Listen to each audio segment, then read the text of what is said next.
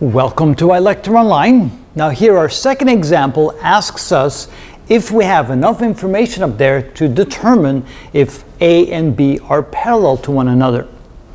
Well, we're always looking for corresponding angles, and so we're given the angle 75 degrees here, but we don't have the angle here. And then we're given this angle here, but we're not given its corresponding angle there. So at first sight it would seem we don't have enough information.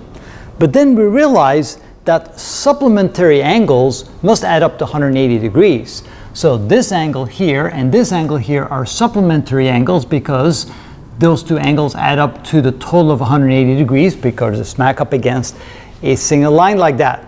So therefore we can say that this angle right here must be 180 degrees minus this angle 105 degrees because we know that they add up to 180 degrees. So this is equal to 75 degrees.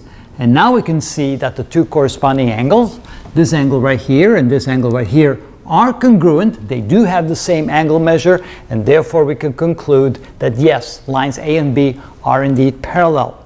And that is how it's done.